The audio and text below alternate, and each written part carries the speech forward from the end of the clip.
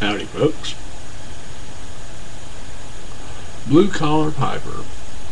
And I sort of mentioned that I would give a little shout out, a little video review to a certain dbwittkopf from PS Pipe Smokers Forum. So I'm doing that now. This is dbwittkopf's creation. This is a full bent Missouri Meerschaum General. Okay, hardwood bottom, just like you'd expect from a regular General.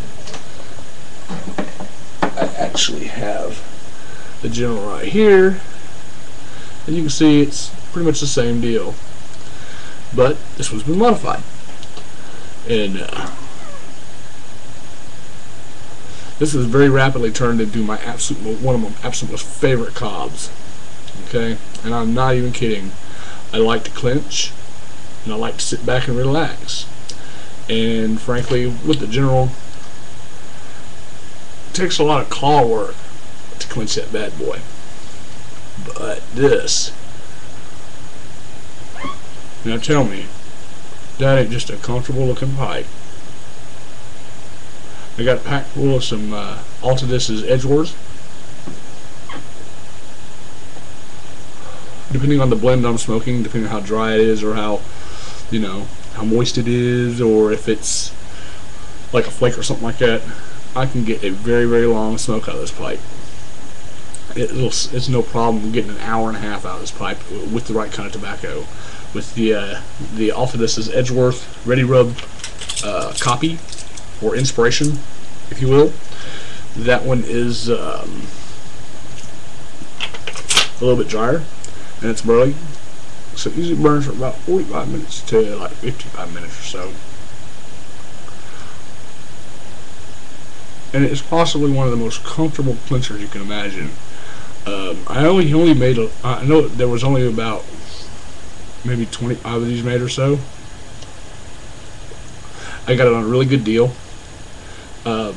Of course, if I'm buying it, you know it's got to be a good deal, because I am the BlueCollar Piper and I don't make much money, so this was a really great deal, guys. Just wanted to thank you, DB. Greatly appreciate the work and effort you put into this pipe. Those of you guys who got them, I know you guys got to be loving them too. And if you still got one or two left, hit up Pipe Smoker Forum. Hit him up for one. I don't know if he's got any left or not, but you know, it's only one way to find out, I guess. By the way, really totally digging this Altadis Edgeworth. I don't know how accurate it is to the old Edgeworth, as the likelihood of me ever getting any of the original is pretty slim to none, considering it's been off the market for how long now. But this is really good.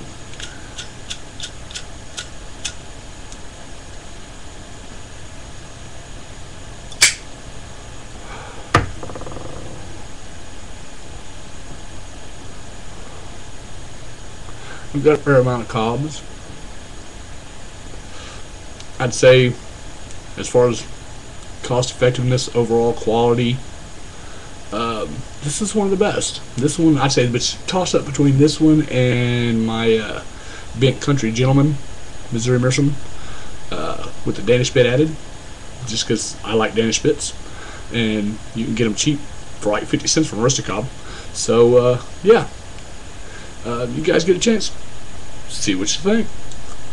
Thanks, guys. Y'all have a good one.